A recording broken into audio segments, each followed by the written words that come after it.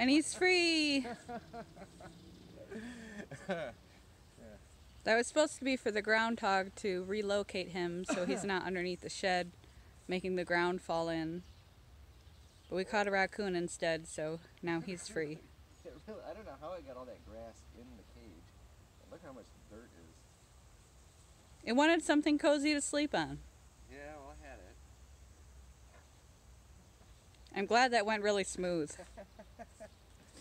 Yeah. And now you know how to get open without getting your hands in the way. Yeah.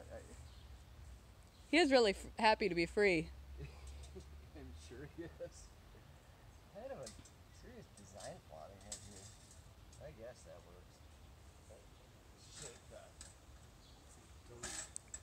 He dug up half the ground underneath him trying to get out. How he managed to do that. I think he was trying to dig his way out the bottom.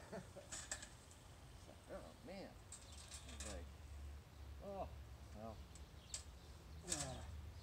I'll get to that later. Yeah, he really dug a huge.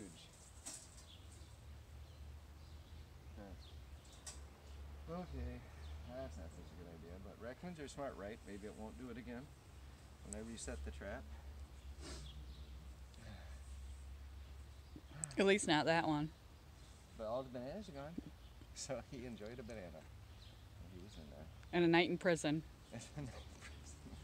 for a banana. He was cute, all coiled up or curled up like that. I'm glad he ran away nice and safe. Yeah, I didn't. I think it was his main priority was